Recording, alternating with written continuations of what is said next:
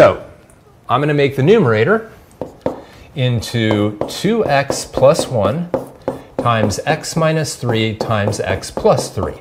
Now the denominator, 3x minus x squared, can be factored as x times 3 minus x.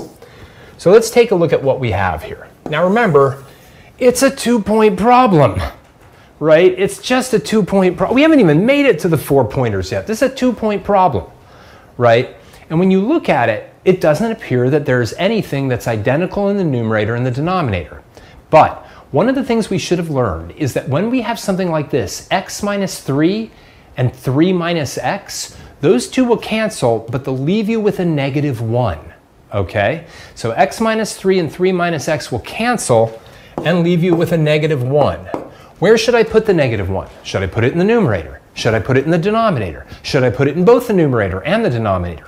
The answer is choose one, either the numerator or the denominator, but not both, because if you put it in both locations, then you're just putting a 1 there. You're not really putting a negative 1. All right, so what's my final answer? My final answer is negative 2x plus 1 times x plus 3, all divided by x. And that's it.